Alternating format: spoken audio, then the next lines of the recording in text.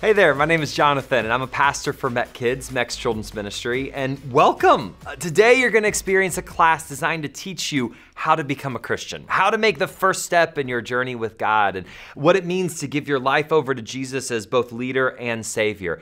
And I gotta be honest, I could not be more excited for this class. It's actually gonna be in two parts, and kids, I'm sorry, but the first part is gonna be really boring for you because I wanna talk to your parents. So if you want, you can stay in the room and listen, or you can go get a snack with your parents' permission, of course. Or maybe you could play a game, but parents, this first part is for you. So let's get started. I'm a huge Panthers fan. They've been my team for about as long as I can remember. I've been watching their games, and I could even tell you every single player on offense, on defense, probably special teams too. I'm a little bit obsessed.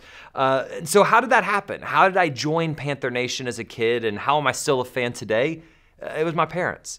From an early age, they brought me to games. They bought me Panthers t-shirts. They watched the games with me. They made Sunday afternoons a fun and family experience. I was never allowed to cheer for the Falcons, much less the Saints or the Bucks. No way, not in our house. I'm also a huge fan of Jesus. He's been my God for as long as I can remember, and I love him more than anyone or anything. So how did I join Christianity as a kid and remain with Jesus today? My parents. Parents, you're the single greatest influence in your kid's life, now more than ever. You may believe that social media or celebrities or friends are more influential than you, and that's a lie.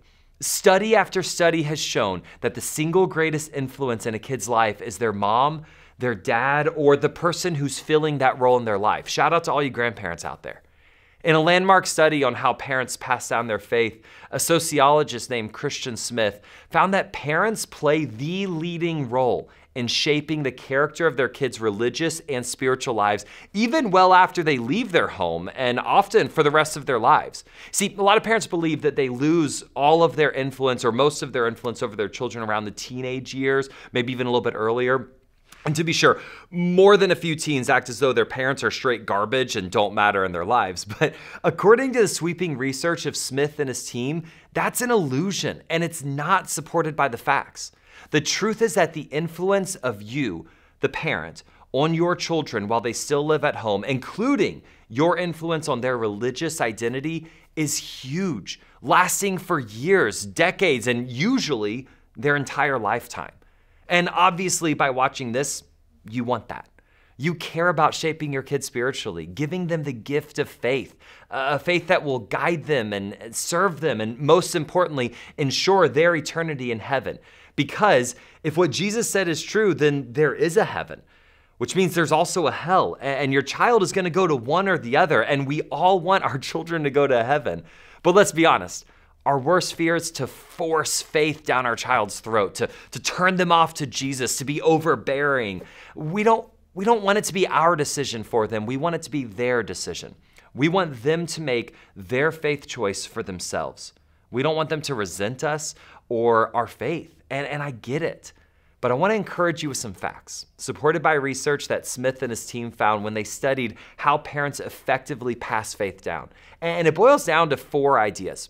Be authentic, be intentional, be child-centered, and be consistent. Let me explain.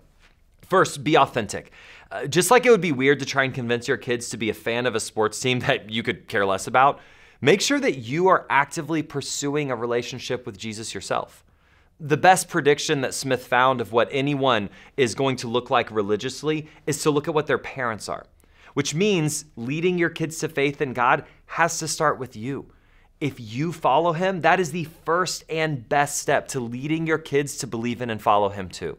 And being an authentic follower of Jesus does not mean being perfect or hiding your sin or your mess or your junk. An authentic follower of Jesus makes mistakes, just like everyone else. They just authentically own up to being imperfect and apologize and realize that they need Jesus and try to follow Jesus with their life. But it isn't enough to just walk the walk authentically with Christ. You also have to talk the talk. Going back to the sports analogy, imagine if you never talked about the Panthers, never made it something that you discussed or did together, you just watched them and were a fan in private. There'd be no chance that your kids would get it. So next, you have to be intentional about having conversations about faith. It won't just happen. You have to make it happen. Now, if you're freaked out by the idea of talking about spirituality, relax. Research has proven that the quality of conversations that you have with your kids is way more important on influencing your children than the content and the words that you choose or share. In other words, how you interact when it comes to matters about faith has way more value and importance than the actual substance or the words that you're trying to pass on, which means the pressure's off. You don't have to have a seminary degree or have all of the answers or say the perfect thing in the perfect moment. How you say what you say, way more important than what you say. And the key idea is to just be authentic. Don't try to lie or to give answers to questions that you don't know. Just talk about what it means to you, why it matters, and why you care. And you do have to be intentional on more days than just Sunday. In fact, parents that talk with their children at home during the week about faith, that was actually more strongly associated with passing their faith down to a child than either an increase in your own personal faith or more frequent church attendance, even though both of those things were found to be really important. So be sure that you're intentionally talking about it more days than just Sunday. Well, the next step is to make sure that your discussions, when you're intentional about them, are child-centered rather than parent-centered. In other words, have conversations where your child asks the questions and where they're allowed to talk while you stay more on the listening end.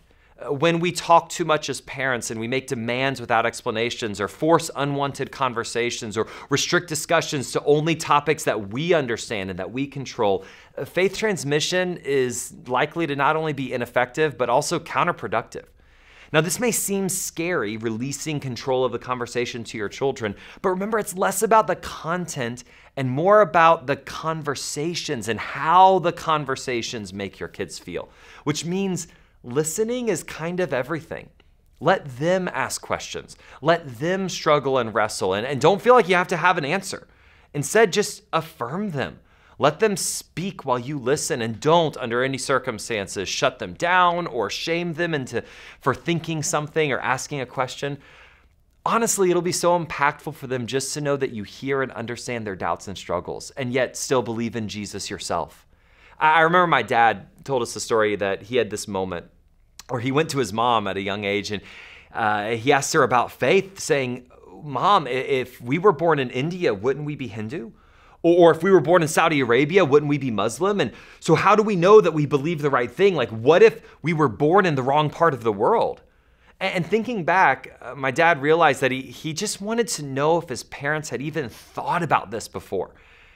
Well, his mom replied, your father and I have looked at all the faiths in the world, and we've come to the conclusion that Christianity is what we believe, and it's the right one, and that is true. But you've got to make that decision for yourself. So if you want, we can help you explore other religions to help you decide which one you find to be true. And the relief that my dad felt when he heard that was like, oh, they've thought about this. And that was everything. That's all he wanted. He didn't actually want to believe in a different religion or even fully explore other religions. He just wanted to make sure that his parents had thought about this idea before. What you say does not matter as much as how you say it. And when you do keep it child-centered, listening more than talking, focusing on their questions more than trying to find the perfect answer to it, it'll allow your child to see faith as something that could be for them. Well, finally, be consistent. Imagine if you only watched one Panthers game a year and rarely talked about them. Maybe you only had 1 or 2 conversations a year and then you were kind of done. Your kids likely wouldn't become fans. Now, if you want them to join Panthers Nation, you have to be consistent, miss games rarely, talk about it, watch year to year together. And it's the same with faith. Research has proven that faith is optimally passed on when parents are intentional and consistent, actively engaged, neither hands-off nor overbearing, but parental consistency in word, in deed, in rules, and in meaningful intentions is so important to the success of passing your faith down to your children. And so the headline is, the more consistent you are about talking about faith and Jesus and the Bible and God, the better chance you have of passing down your faith in Jesus. Okay, so that's a little bit about your role. I can sum it up like this. Authentically follow Jesus and be intentional and consistent in having child-centered conversations with your kids about faith. That's your job. And honestly, you can do that. You don't have to do it alone though. We're here to help you. Start by making Sunday morning a priority. Whether you come in person or join online, make MecKidz or any church part of your life. It'll give you a consistent time every single week to talk about faith with your kids. And then use the resources that we offer. Our job is to partner with you to lead your children to know, love, and serve Jesus. And that's why we've got resources like the Kids Guides or the Parent Guides or the MecKidz Recap Podcast or the Bible Story Podcast or Mental Health and Anxiety Guides. We even have resources answering the top questions that kids ask about faith, God, and Jesus. And they are all available on the Mec app, so you can get them whenever and wherever you need. They'll give you easy ways to have intentional, child-centered faith conversations with your kids on a consistent basis. And if at any point you have any questions, ask us. Please, you can contact us through the Mec app or through the website. We're always here for you. You are not alone in this journey. But now comes the big moment. Taking the step where your child has a chance to pray to Jesus, to follow him, and begin their journey of faith that will shape their values, their self-esteem, and set them up for a life with Christ that can weather any storm. Are you scared? Nervous? Excited? Me too. But take a moment and just relax. Your child might not be ready, and that's okay. This is just a step. The more that you intentionally have them talk and think about their faith on a consistent basis, the closer that they will come to making this decision for themselves. And if they do make the decision to follow Christ, I mean, that's awesome. Like, congratulations. But remember, your job's not done. Your kid may come to you one day around the 8th grade and say, hey guys, I actually think that Christianity is kind of stupid. Side note, that's what I did to my parents. I'm sorry if your kids do that to you too. So the intentional, consistent, child-centered conversations have to continue past today. This isn't like a one and done thing, check that box. Okay, enough from me. Next up, you've got a video that you can watch with your child.